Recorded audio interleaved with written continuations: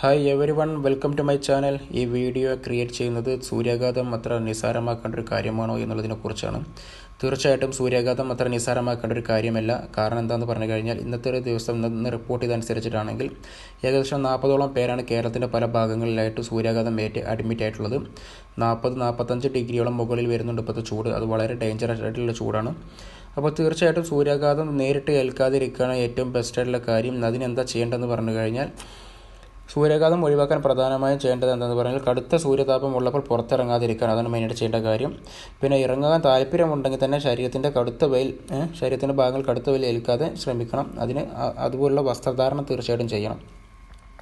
പിന്നെ കഴിയുന്നതും ഇളം നിറത്തിലുള്ള കോട്ടൺ വസ്ത്രങ്ങൾ ധരിക്കാൻ ശ്രമിക്കണം. സൂര്യൻ കുത്തനെ ശരീരത്തിൽ കിരണങ്ങൾ ചൊരിയുന്ന അവസ്ഥ ഉണ്ടാകരുത്. നട്ടുച്ച സമയത്ത് മറ്റും ശ്രദ്ധയോടെ പുറത്തിറങ്ങാൻ ശ്രമിക്കണം. പിന്നെ കയ്യിലൊരു കുട കരുതുന്നത് എപ്പോഴും നല്ലതാണ്. മെയിനായിട്ട് ചെയ്യേണ്ട കാര്യം എന്താണെന്ന് പറഞ്ഞാൽ കൂടുതലായിട്ട് വെള്ളം കുടിക്കാൻ ശ്രമിക്കുക വളരെ നല്ലൊരു കാര്യമാണ്. ഇനി കുട്ടികളിൽ നമ്മൾ ശ്രദ്ധിക്കേണ്ട ഒരു കാര്യം എന്താണെന്ന് പറഞ്ഞു കഴിഞ്ഞാൽ ഇപ്പോൾ എക്സാമ്പിൾ പകൽ 11 മണി മുതൽ 3 മണി വരെ പരമാവധി സൂര്യകിരണങ്ങളുമായിട്ട് നേരിട്ടുള്ള സമ്പർക്കം കുട്ടികൾക്ക് അത് നേരിട്ട് കുട്ടികളുമായിട്ട് സൂര്യപ്രകാശം നേരിട്ട് തട്ടാത്തൊരവസ്ഥ അവർക്ക് ഉണ്ടാക്കി കൊടുക്കുക. പിന്നെ ശുദ്ധജലം ധാരാളം കുടിക്കാൻ കുട്ടികൾക്ക് നിർദ്ദേശം കൊടുക്കണം.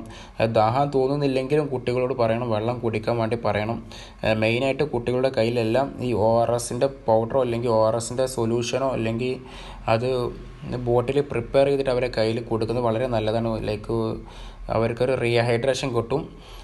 പിന്നെ മെയിനായിട്ട് ക്ലാസ് റൂമുകളിൽ ഫാനോ അല്ലെങ്കിൽ AC അങ്ങനത്തെ സജ്ജീകരണങ്ങളൊക്കെ അനിവാര്യമാണ്.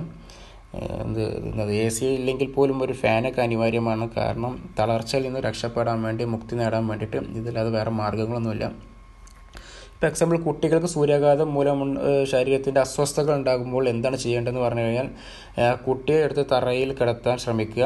പിന്നെ ചൂട് കുറക്കാൻ ഫാൻ ഉപയോഗിക്കുക. വീശി കൊടുക്കുന്നത് വളരെ നല്ലതാണ്. പിന്നെ കാലുകൾ ഉയർത്തി വെക്കണം. കുട്ടികൾക്ക് അങ്ങനെ ഒരു ക്ഷീണം സംഭവിക്കുകയാണെങ്കിൽ കാലുകൾ ഉയർത്തി വെക്കാൻ ശ്രമിക്കുക. പിന്നെ വെള്ളവും ദ്രവരൂപത്തിലുള്ള ആഹാരം കൊടുക്കാൻ ശ്രമിക്കണം ആ സമയത്ത്. പിന്നെ എത്രയും പെട്ടെന്ന് അടുത്തുള്ള പ്രാഥമിക ആരോഗ്യ കേന്ദ്രം അതുപോലെ ഹോസ്പിറ്റൽ എവിടെയാണെങ്കിൽ അത്ര പെട്ടെന്ന് കുട്ടികളെ എത്തിക്കാൻ വേണ്ടി ശ്രമിക്കുക. ഇതൊക്കെയാണ് ഒരു മുൻകരുതൽ എന്നുള്ളൊരു കാര്യം.